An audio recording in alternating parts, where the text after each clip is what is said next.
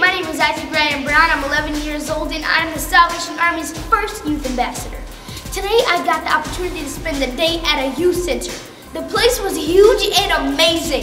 I can't believe they have places like this all over the world. Not over America, but all over the world.